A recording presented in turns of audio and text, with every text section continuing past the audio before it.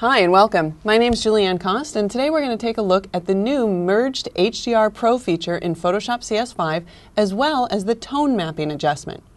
Now, as probably most of you know, we've supported true 32-bit high dynamic range imaging in previous versions of Photoshop, which is excellent for special effects houses and photographers. But what we found is that many photographers also want to make more creative adjustments when they take their 32-bit images down to 16-bit. So whether you're starting in Bridge and selecting Tools and then Photoshop, Merge to HDR Pro, or if you're starting in Lightroom or in CS5, you can actually start in Photoshop using the new Mini Bridge. You simply select your range of images, and then using the flyout menu here, you choose Photoshop and then Merge to HDR Pro. Now, while this is processing, we should really discuss what the problem is we're solving. As most of you know, if you go outside on a bright sunny day at noon and you try to photograph something, it's very difficult to capture the details in both the shadow and the highlight areas of an image.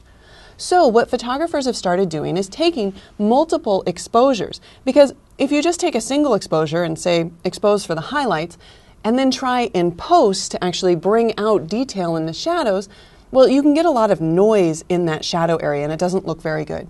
So instead, by taking a range of exposures, what we can do is we can actually combine those exposures to increase that dynamic range. So I have a few suggestions as you go out and photograph these HDR range of exposures. One of them would be to try to use a tripod, because you really do want your images to be aligned. Now, if you don't use a tripod, Photoshop will actually run some auto alignment algorithms, so it's not like it's that big of a deal, but if you've maybe changed a little bit the camera, then we're going to have to straighten some of those images in order to get them to match. And when we do that, you lose a little bit of sharpness because of the interpolation. Another thing to keep in mind is to keep the exposures one stop apart. And when you're changing exposure, you don't want to change the aperture, right? Because that would change your depth of field. So you want to change your shutter speed or your ISO when capturing these images. All right, excellent. As we can see, the new default for mode is going to be 16-bit, because we assume that you're going to use all of these creative controls in order to convert your image to 16-bit. However, if you need a 32-bit image, you can simply select that from the list. But let's take an in-depth look at all of these options. Now, just because they're listed in this order doesn't mean that this is necessarily the order that you have to use them. So for example, if you wanted to add some contrast between your shadow and highlight areas, that's what the gamma slider's for, to either increase or decrease that contrast. You can use exposure to either brighten or darken your image.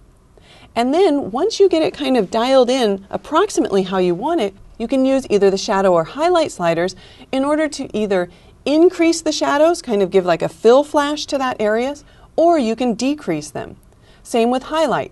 You can either increase the highlights or you can compress just the very brightest points of your image to bring them down into a printable range with detail.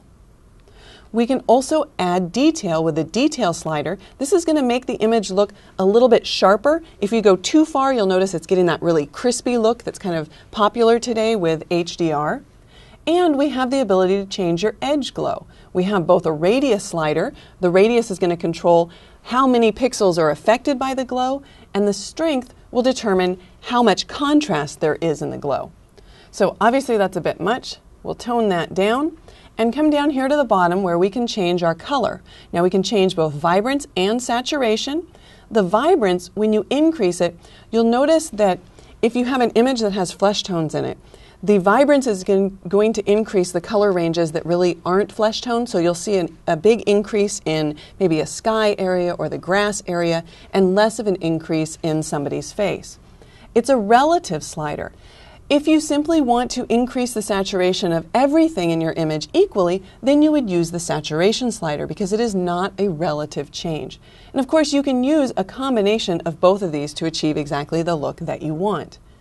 If you wanted to go in and actually refine this further as far as the tone curve goes, you click on Curve, and then you can click to add points to your curve to either increase or decrease contrast in your image. But did you notice up here in the upper left-hand corner, we're getting kind of this odd artifacting.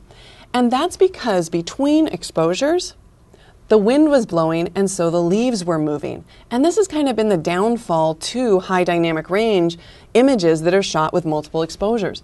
But in CS5, we have the ability to simply click to remove the ghosting or to remove those objects that move between exposures. You can even select which exposure you want to choose from by simply clicking on that exposure down here in the thumbnail view.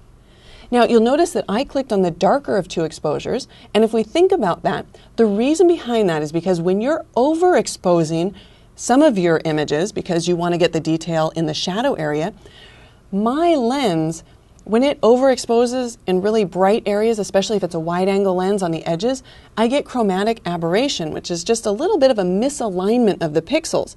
And when you get that misalignment and then you enhance it using all of these creative tools, it can really stand out. So in my case, I'm much better off if I select one of my darker exposures to select which one is going to take priority when I remove that ghosting.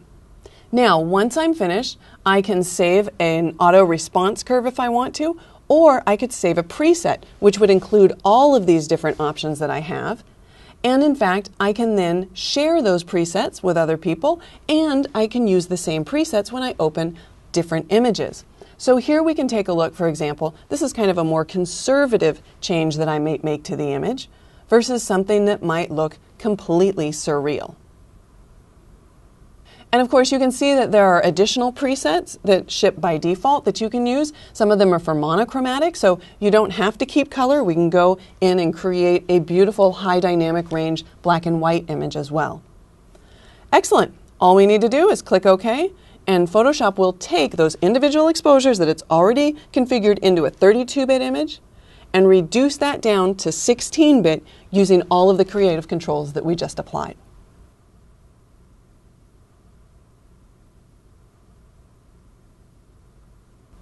Excellent, but I know what some of you are thinking. So let me close this image, and I know this will happen.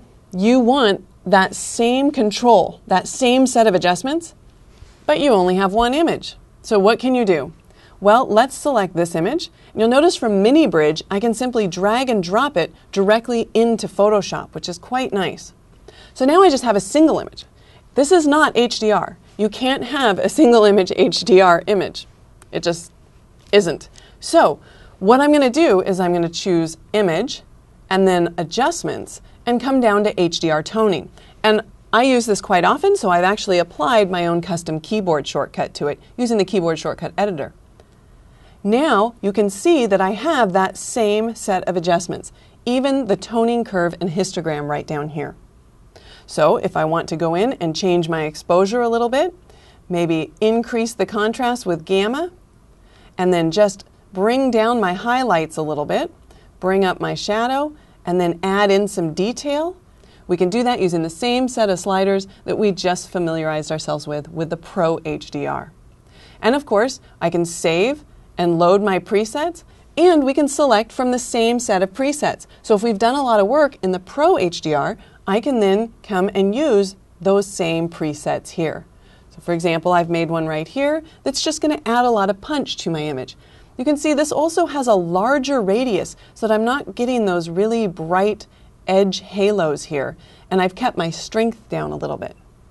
So whether you're taking the time to photograph multiple exposures and then combine them using the Pro HDR feature, or if you just have a single exposure but want that same HDR look and feel, all of that is now possible in Photoshop CS5. I'm Julianne Cost. Thanks for joining me, and I hope to see you again on the next episode of The Complete Picture.